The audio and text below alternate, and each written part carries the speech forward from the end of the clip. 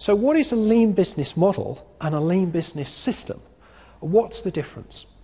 Well, basically, the lean business model is the framework for you to think about this, and the lean business system is how do you interpret that to be working most effectively in your organisation.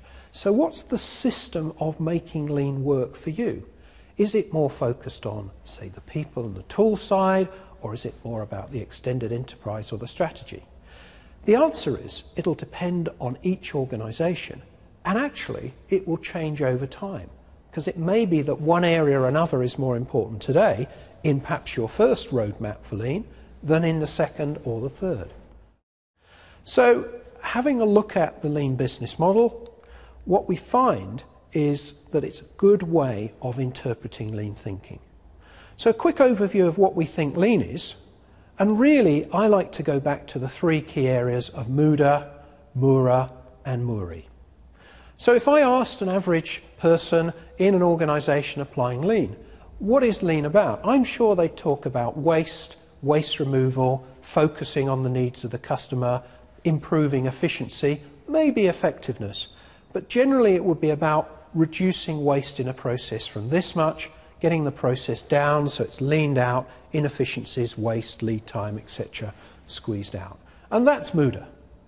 The second area, Mura, is getting rid of unevenness. So, for instance, do you find yourself with a big workload at certain times of the month? Do you find yourself certain days of the week? Do you find some seasons or other where workload's going up and down?